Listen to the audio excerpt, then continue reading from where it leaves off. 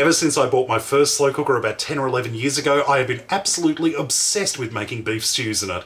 I love the versatility that you can change the ingredients based on what you happen to have, that you can change the flavours with different herbs and spices, but most of all, I love the idea of gradually perfecting a recipe over the years until you get it to just the way you like it. Well, today I'm presenting to you one that I hope you will absolutely love. It's my all-time favourite slow cooker beef stew on the One Pot Chef.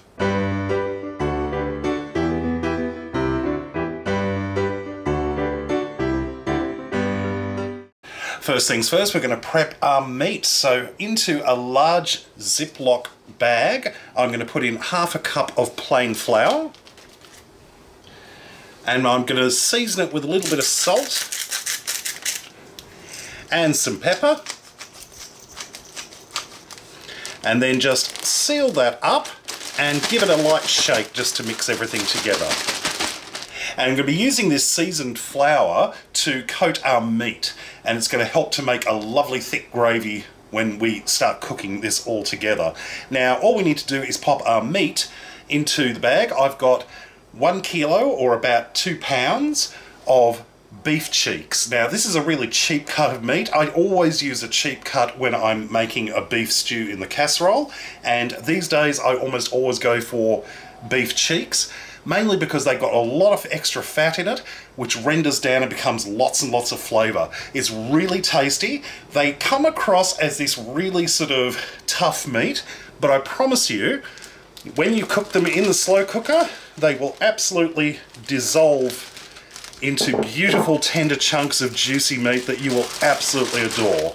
So we've got our meat in there, so we're just going to zip that up, and once again we're just going to toss this around. I didn't zip that up properly, how silly of me. Let's try that again. Gotta love it when things go wrong on video. There we go. Just give it a toss around. I've got most of the flour still in there, until all of that meat is coated. So the meat is coated, and I've just quickly cleaned off the counter because you've gotta love it when things go wrong at the last minute. That's all tidied up, so we can set this aside while we work on our other ingredients.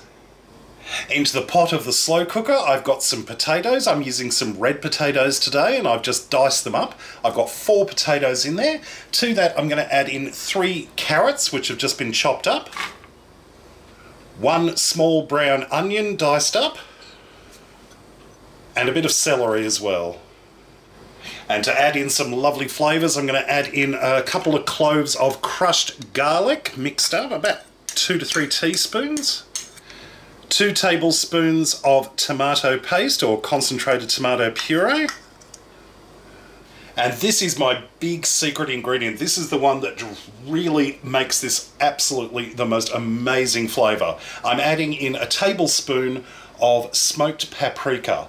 This adds this wonderful smoky, almost bacony flavour to it. It is just extraordinary. Give this a good twist of black pepper. And we're just going to add in our floured meat. Now, a lot of people will say, oh, you should brown the meat before you put it into the slow cooker. Well, I disagree on this one, because this particular cut of meat, the beef cheeks, it really lends itself to the slow cooking process. And if you try to brown it first, you tend to end up toughening it up more and making it really dried out, and it doesn't come out as nice. This way, it comes out absolutely gorgeous. Give this a quick stir together. I'm going to add in some liquid beef stock. I'm putting in 4 cups or 1 litre. Just pour it straight over. And for a little bit of extra richness and savouriness, I'm just going to give a bit of a splash of Worcestershire sauce. Now, I'm not going to put a specific measurement. It would probably be about 1 to 2 tablespoons roughly. Give this a final stir together. And that's pretty much it. All we need to do now is put on the lid, and we're going to set the slow cooker to the low setting and allow this to cook for 8 hours. I strongly recommend that we keep it on the low setting. Don't use the high setting, because I find the meat comes out so much better when it's cooked low and slow. While our beef stew is simmering away in the slow cooker, I thought I'd take this opportunity to remind you to check out my social media: Facebook, Twitter and Instagram. Links in the video description underneath this video on YouTube. And speaking of YouTube, don't forget to subscribe to my channel. Click that little notification bell and the subscribe button. That way you won't miss out on any of my new videos.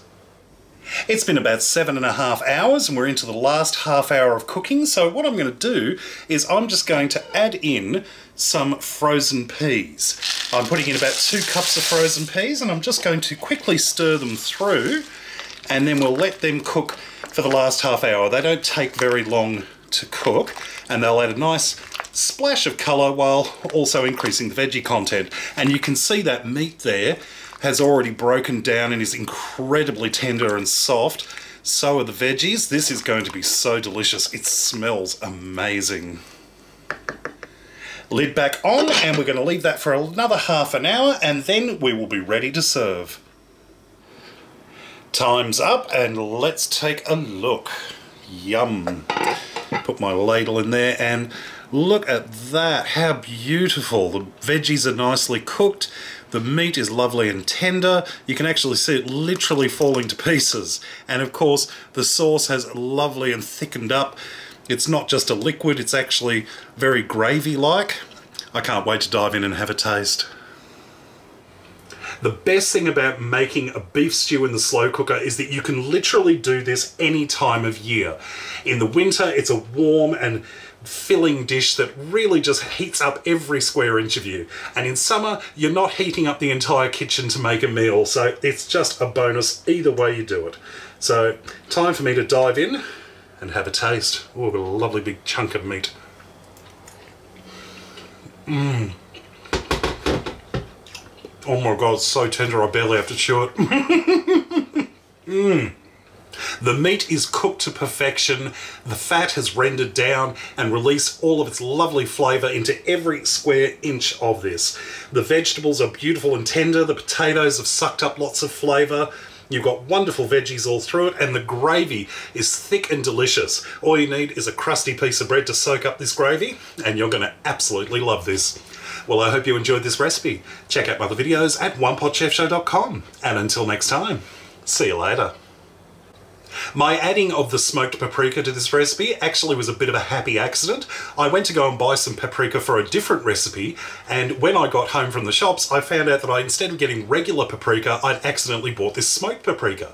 Thought I'd give it a go, and I instantly became totally obsessed with it. I've been adding it to everything. It goes into my stews. I even add a little bit of it to my spaghetti bolognese because it just adds that wonderful smoky, bacony flavour that is absolutely extraordinary. Try it and you're going to become obsessed too.